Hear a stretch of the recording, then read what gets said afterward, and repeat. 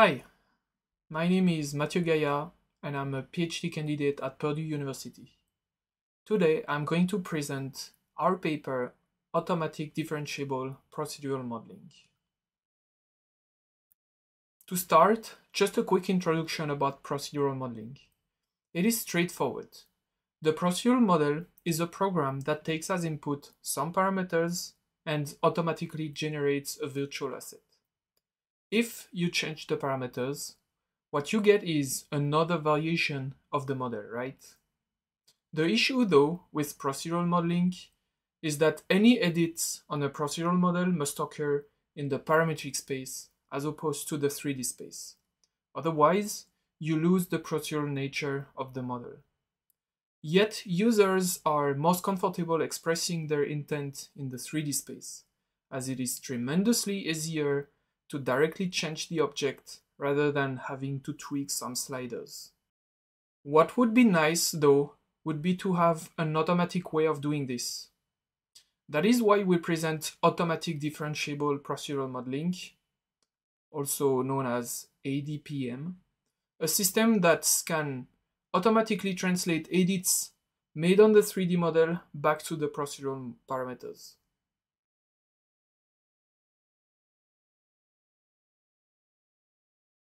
For example, with this procedural sofa, the user can select the backrest, shrink it, and the system automatically updates the procedural parameters to match the edit.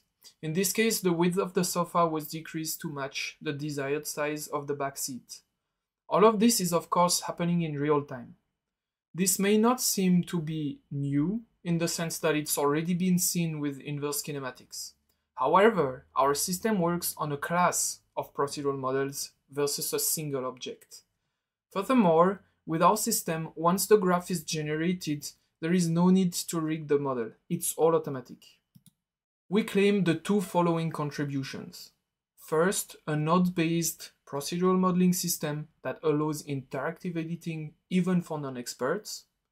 Second, if the user requests an edit that is underdetermined and has degrees of freedom, our system can provide a few suggestions. There are three main categories of related work. The first category is procedural modeling and representation. I refer you to a survey paper from Smelik et al. And for a more recent software for procedural modeling, of course, there is Adobe Substance 3D Designer, which is based on a node graph. Our system also uses a node graph, but it extends it and does not require the end user to know about it, as all the model editing happens in the viewport. The second category of related work is inverse procedural modeling, where the goal is to find a procedural model that fits an existing geometry. The first paper is about interactive editing of a procedural model. The second paper, which is also from our team, tries to use a genetic algorithm to create a node-based procedural model. Our method is similar, but it focuses on local edits. The third category of related work is auto-differentiation. Our system uses Krs², but PyTorch and TensorFlow are also frameworks that are extensively used for auto-differentiation of neural networks, for example. The second paper, Match, is a method that can automatically convert a photo to a procedural material graph using auto-differentiation. Our method extends this concept to a general procedural node graph generating 3D geometry and combines it with interactive manipulation. Perhaps the most interesting related work are these two papers, as they tackle almost the same problem. The first one was published a year ago at SIGGRAPH and is about interactive editing of parametric shapes. And the second paper is actually also presented at Eurographics this year. It's very interesting because it's the same problem, but different approach. I really encourage you to have a look at it. Before we begin, just a quick word about the procedural representation we use. It is a node-based representation implemented in Blender. So here on the left, you can see one of our procedural graphs and on the right is the result. The typical workflow we target is that first, a technical artist designs the procedural model. Second, the end user can retrieve and edit the procedural model without knowing its underlying implementation. Here is an overview of our system when editing the procedural model. As you can see, it works in a cycle. Given the input parameters and the definition of a procedural model, we can generate the corresponding 3D model. Then the user makes a modification on the 3D model.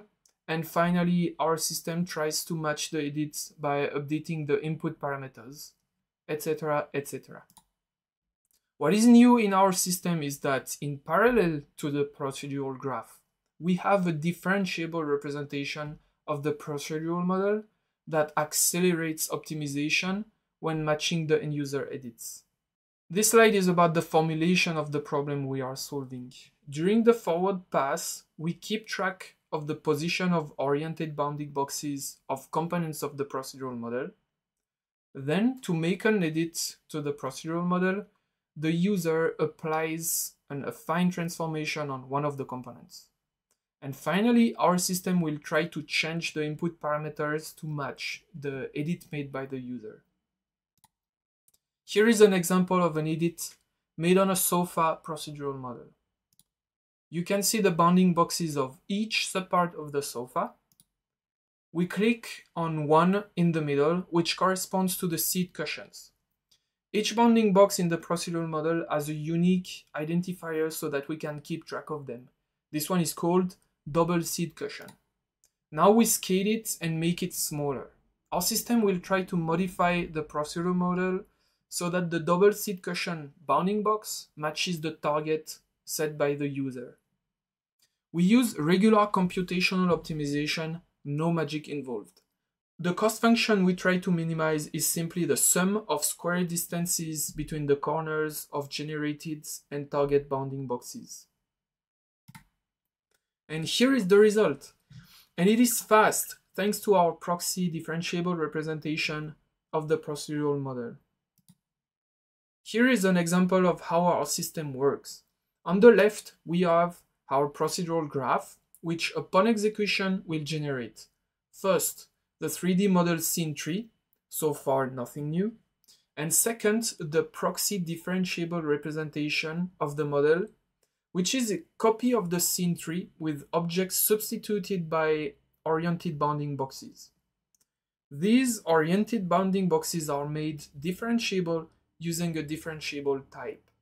For those who are not familiar with auto-differentiation, it is implemented as a type in programming language, like float or double, except that it tracks all the operations that are made, and you can efficiently compute the derivatives afterwards.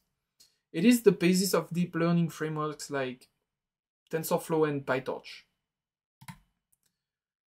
When we execute the generate seat nodes, it adds the seat to the 3D scene tree. It also adds the corresponding oriented bounding box in the proxy differentiable representation. Like regular scene trees, between each object and its parent, there is a transformation matrix. In the proxy differentiable representation, it is the same, except that this matrix is also made differentiable using an auto-differentiable type. When we execute the generate legs node, it adds 4 legs to the 3D scene. It also adds the corresponding oriented bounding boxes in the proxy differentiable representation. Note that for the moment, legs are not attached to the seat, so their parent is still the root. When we execute the attach legs nodes, the seat becomes the parent nodes of each leg. This modification is also reflected in the proxy differentiable representation. After execution of the procedural graph, you can see the result. And now, if we want to know the position of an oriented bounding box in the 3D model, in the proxy differentiable representation, we multiply all the transformation matrices from the root to the bounding box, and this way we know the position and derivatives of the box. Just to formalize what we just saw, after the edit is made, on one side we have the position of the target bounding boxes S at, and on the other side we have the position of the procedural bounding boxes G. Our objective is simply to minimize the distance between these two sets. To solve our optimization problem, we use a second order method that converges very fast. That is LBFGSB. We can afford to use it because the set of parameters is small, and it is also very nice because it works with bounds on parameters. To accelerate computation of derivatives, we build a proxy differentiable representation of the scene tree while evaluating the model. Finally, since evaluating the gradient of our objective function takes less than a millisecond, we take advantage of that to run some flavor of global optimization. Now a very interesting question. What happens if the edit requested by the user is underdetermined and has degrees of freedom? Our optimizer can detect that the edit is ambiguous and will try to explore the region of optimality within a budget of time. Finally, it will make a couple of suggestions to the end user. Following will be examples of configurations recommended by our system if we move the top cube up.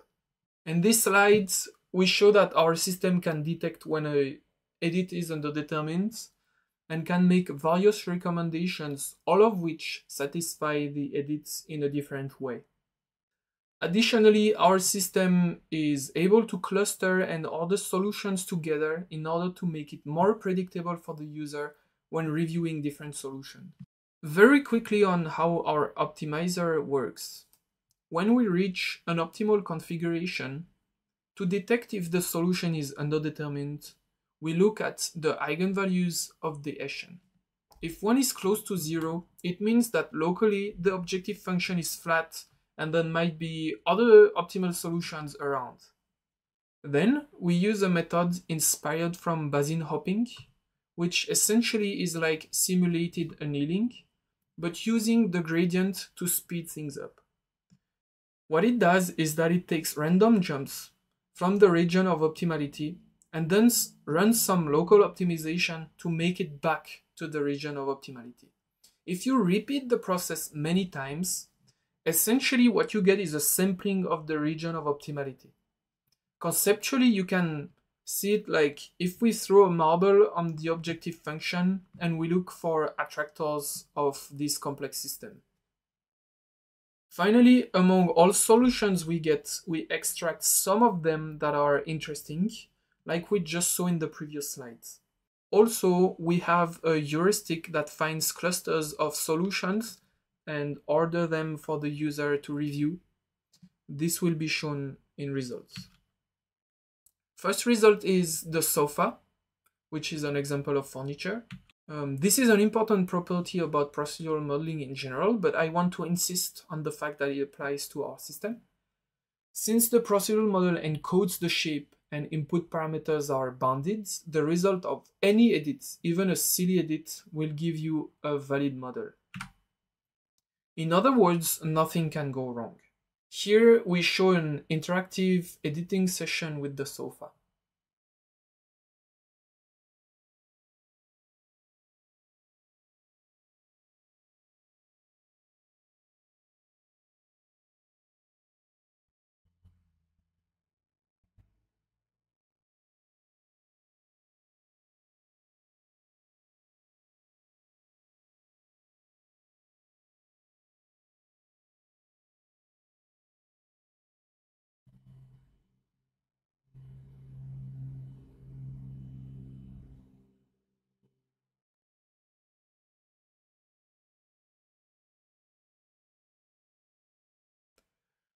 Next is a typical example of a model that undergoes an underdetermined edit. It is a stool with an object on it. If we move the object up, then we can either make the seat thicker or lengthen the legs. This one is the solution that changes parameters the least. This one is the solution that changes parameters the most. This one is the solution that adds a constant value to all parameters.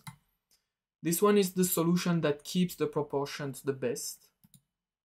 This one is the solution that keeps legs the same 8. The succulent example is showing the result of our scattering nodes. The editing demo was already in the introduction. The robotic arm is the typical example of a model that has non-linearities. If you want to point the end effector at something, you will have to change all variables. Of course, manually it's not possible. Besides, it shows that our approach is generic and can give results similar to inverse kinematics. The centipede is just a model with many parameters. In this example, we constrained all legs to touch the ground and we moved the underlying terrain.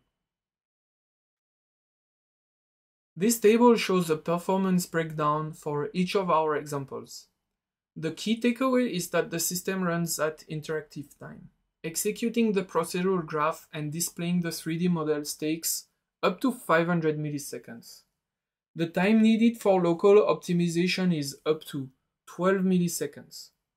Determining if the edit has degrees of freedom takes up to 5 milliseconds. And then exploring the region of optimality can take up to 6 seconds.